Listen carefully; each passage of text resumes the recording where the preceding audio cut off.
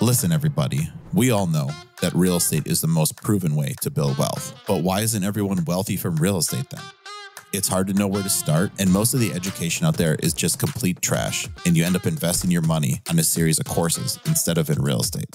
That's not how this podcast works. We give you the blueprint to successful real estate investing and bring on guests actually willing to share their secrets.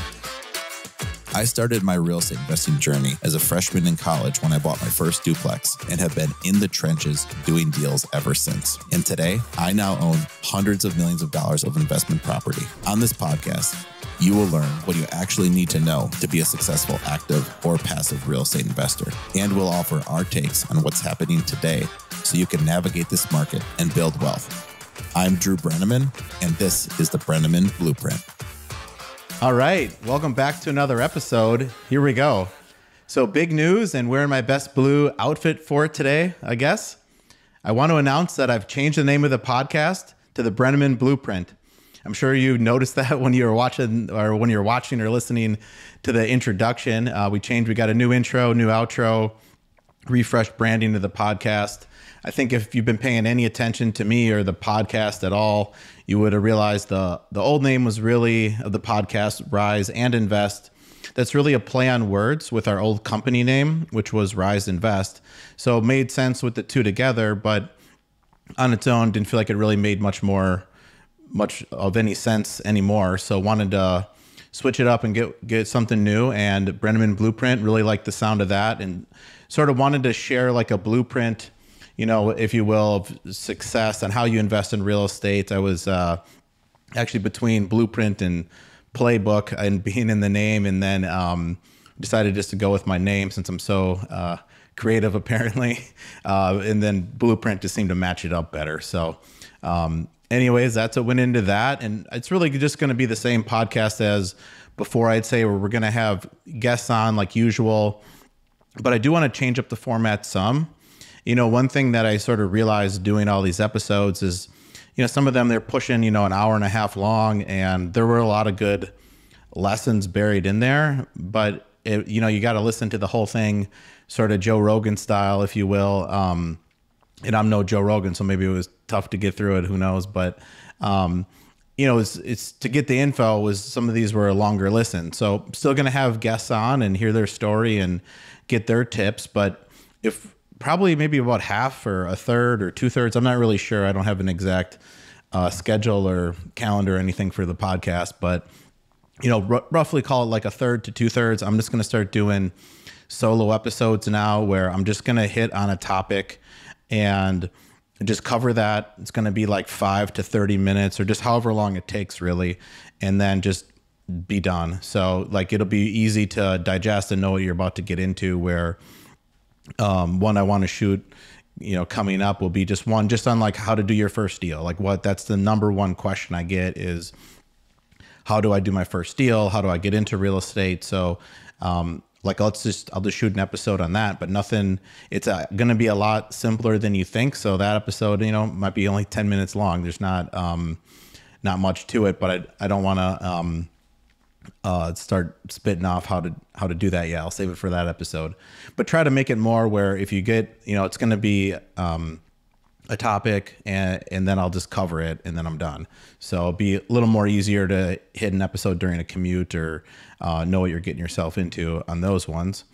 But then still going to try to be booking guests like usual, do some in person, some remote. Going to try to pick up some more remote guests so then I can just kind of pull from anywhere versus just be Chicago only. So some of the guests I've had on recently, like Levi and Phil, I mean, it's been great doing those remote. I mean, Levi's down in Texas and was an awesome guest. So I was happy to have him on.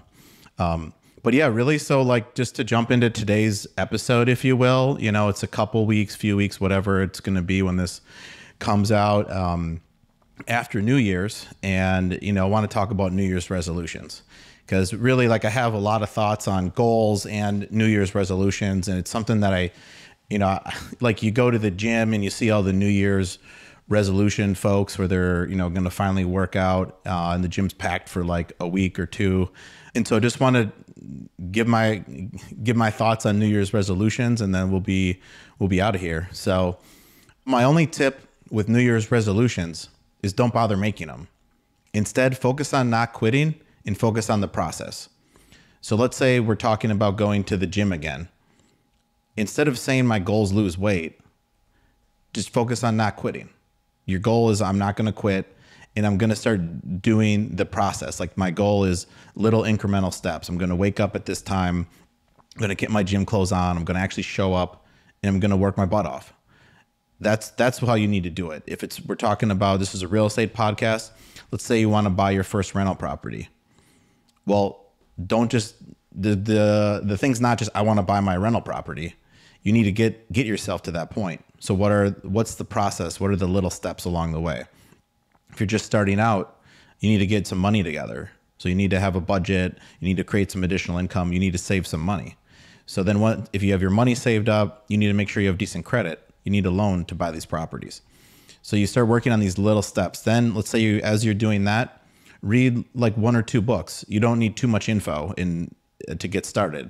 And that's almost like a common mistake too, is like everyone overeducates themselves. I had someone asking me the other day what kind of like trust to put in their LLC, and they didn't have any properties yet. So I think focus on the steps more than your end goal. Like if you want to buy a property and you just keep thinking, I want to buy a property, you're not going to ever get there. You need to focus on the process.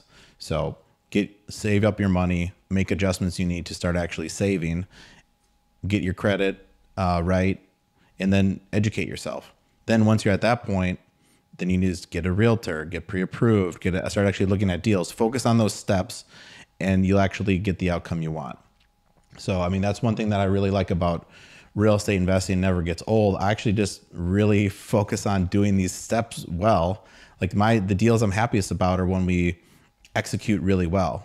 And actually my favorite deal is a 6 unit that I bought, and I turned it into a 7 unit, and everything went perfectly on it in our execution. And this will always be my favorite deal, because it was just sort of everything we touched went perfectly, and it was just all about the process, and we were crushing it along the way. And I'm saying we, but it's just a deal I own on my own. And so it was really, it was very, very satisfying to succeed so well in the process. And my end goal wasn't, I just need it to be worth this much, because I would have never put one foot in front of the other, so to speak, on that. So anyways, that's it. Have a good one. Happy New Year, everybody. Don't worry, you blew your New Year's resolutions. You don't need them. Set a new goal. Focus on the process. We'll see you soon. Cheers. If you learned something from today's show, leave a review and hit that subscribe button wherever you enjoy your podcasts. Dive deeper into real estate investing on Breneman Capital's website, Breneman.com, where we have numerous free resources and information that can help both active and passive real estate investors. Accredited investors can get started today as a passive investor in our multifamily investment opportunities by hitting the Invest Now button on our website. The views and opinions expressed in this podcast are those of Drew Breneman and guests as of the date of recording, and do not purport to reflect the views or opinions of Breneman Capital LLC and its subsidiaries. Views and opinions are provided for informational purposes only and should not be relied upon or deemed as investment or tax advice or an offer to buy or sell securities. The speaker cannot be held responsible for any direct or incidental loss incurred by applying any of the information offered.